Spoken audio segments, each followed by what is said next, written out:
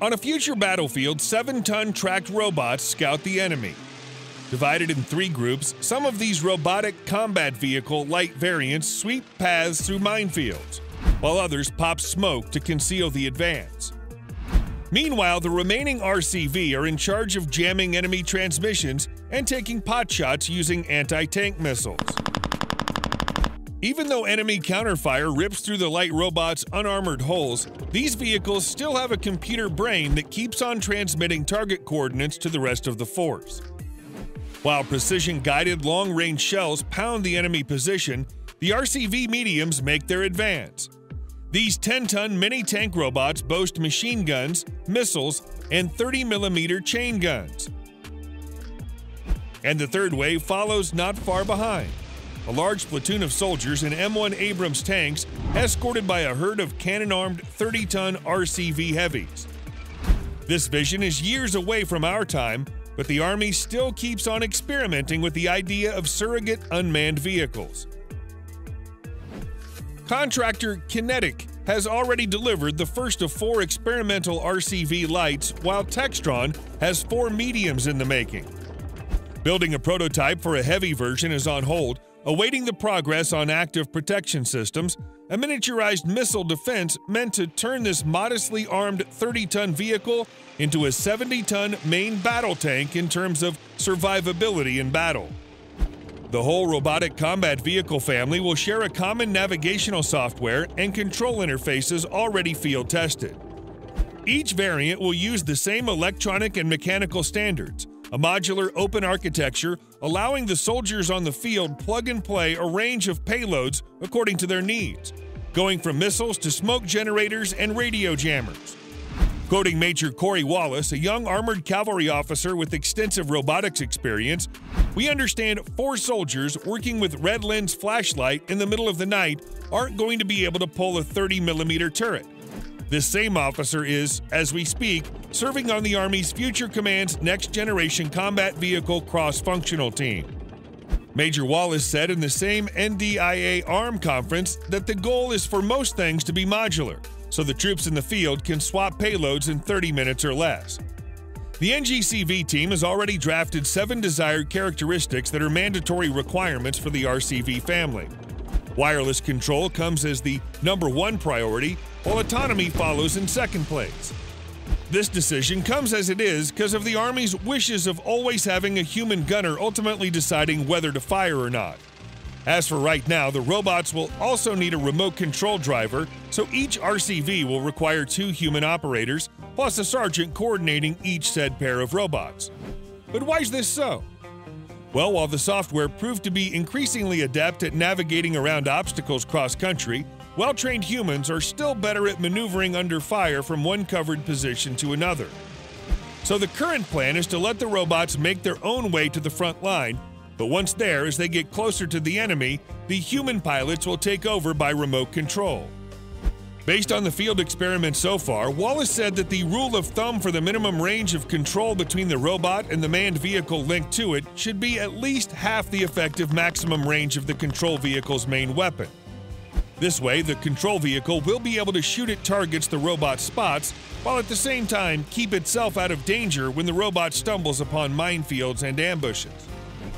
The third and fourth characteristics are related to growth and modular design, complying with standards such as the Pentagon Interoperability Profile and Victory 2. This means that instead of having to rewire your own interfaces every time an upgrade is released, you can simply swap in new technologies and specialized payloads from any vendor as they become available. But what's the top priority payload based on digital simulations and soldiers' feedback? Well, Wallace came up with a clear answer: defense against small drones. As ISIS already mounted hand grenades on drones, and Russia used them to spot targets for artillery in Ukraine, a future adversary is more than likely to flood the zone with swarms of scouts. So the Army looked into drone-killing lasers, according to Wallace, but the power supplies are still a problem to solve as they're too bulky for the lighter RCVs to carry. A far more compact and feasible, he said, is a jammer. This way, the RCV can keep the drone from reporting its position to enemy artillery. That brings us to the next priority: electronic warfare. You see, drones aren't the only thing the Army wants to jam. Yes, you are very lethal if you blow the turret off a tank, Wallace said, but you're even more lethal if you paralyze the formation's ability to communicate. As Wallace explained, sometimes the best way to hide from enemy sensors is by pumping them with high amounts of electromagnetic distortion. They will know that you're out there, but they won't be able to tell where or how many of you there are. And if radiation-seeking missiles do find the jammer at the end, well, it was unmanned anyways. The third priority payload plays a similar role: smokescreen generation. Just as jamming works to hide the force from radio frequency sensors, the smoke will hide them from visual ones, including infrared. As the fourth priority, we have a multi-purpose death zone detector that will warn the manned troops about any possible CBRN contamination, i.e. chemical, biological, radiological, or nuclear threat. In Wallace's words, there's no major war scenario where CBRN detection isn't useful. While building manned vehicles capable of detecting poisonous gases and radiation without endangering their crews is very expensive, a compact short-range variant can be installed as standard equipment on each RCV to warn human troops following well behind. Now, if something bigger is needed, a long-range detector could be its own full-up mission package. But DARPA has done a great deal of work on smaller sensors to detect such things. The fifth priority contemplates the control of dangerous areas like minefields and other obstacles. For this problem, the Army already has an unmanned minesweeper, the M160 Flail. Experiments have recently been carried out using different specialized robots working together to clear obstacles while keeping the human combat engineers out of range from enemy fire. Wallace also had some other potential mission modules worth considering that range from anti-aircraft weapons like Stinger missiles to retransmission nodes for battlefield communications. Both face a high risk of destruction as they become most priority targets for high-tech enemies. Air defense in particular is the first thing the enemy wants to kill, according to him. But besides all specializations, the Army wants all RCVs to particularly be able to spot targets for the rest of the force, especially for artillery, while having some onboard firepower and protection. The bigger and more expensive the RCV variant, the bigger the weapon package and the heavier the armor to protect it. RCV Light will be designed to fight infantry and unarmored trucks, but will also carry a single anti-tank guided missile to give it one shot against the toughest targets. That could mean anything from 50 caliber machine guns like the 12.7mm M2 to a grenade launcher like the 40mm Mark 19 or even a 30mm M230 chain gun. Even a missile boat variant might carry a whole rack of ATGMs instead, firing on targets laser designated by other RCVs. We want you all in the industry to innovate, Wallace said during the NDIA conference. Defensively, though, it was better for the RCV Light to have its essential sensors, radio uplink, and computer core be proof against a 7.62mm rifle round instead of armor the whole vehicle.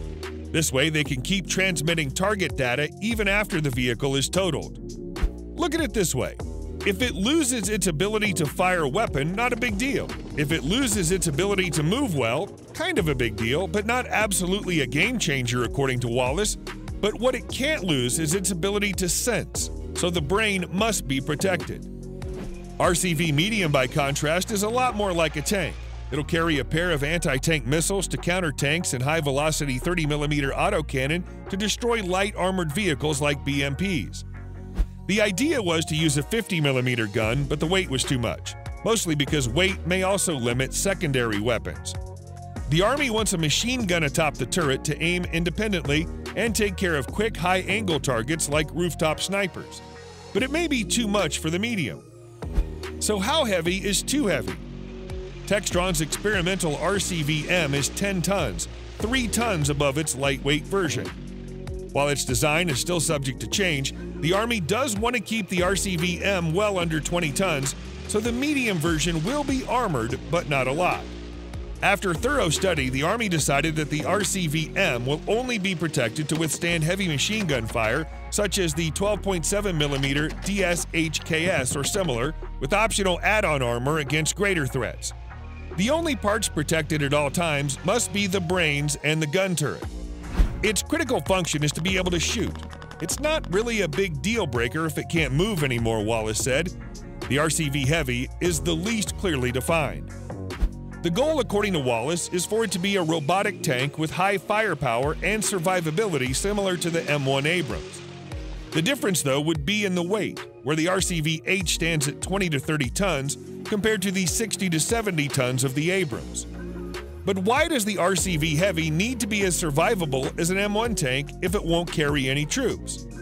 Well, Wallace says that unlike light and mediums, the Heavies aren't meant to operate far ahead of the manned force but alongside it, working as a wingman and enduring the same heat of the battle as the manned tanks.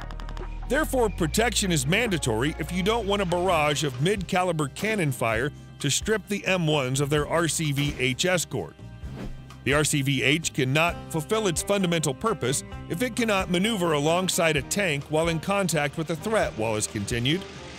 RCV-H must resist as much as the M1A2V3 because if medium cannon rounds bounce off them and destroy the Heavies outright, then the RCV-H cannot be considered a decisive lethality wingman as it's intended to be. Now, the task to match the resistance of the 20-ish ton armored vehicle to one of the tank twice the weight is a challenging task already attempted 11 years ago with the Future Combat System that ultimately ended in failure. But Wallace is well aware of that. A decade later, the Army is urgently putting Israeli-made active protection systems on the M1 Abrams and the 45-ton M2 Bradley. This technology can very well shoot down incoming anti-tank missiles, but can't stop the much faster armor-piercing shots fired from tank cannons. Due to these problems and the inconveniences that programs such as the FCS brought about are the main reasons why the development of the RCV Heavy is not advancing at the same pace as its lighter versions. We're pumping the brakes with RCV Heavy. We're continuing to experiment with surrogates, test technologies and tactics. But we don't want to go full bore until we understand how to do lethality and survivability, Wallace concluded.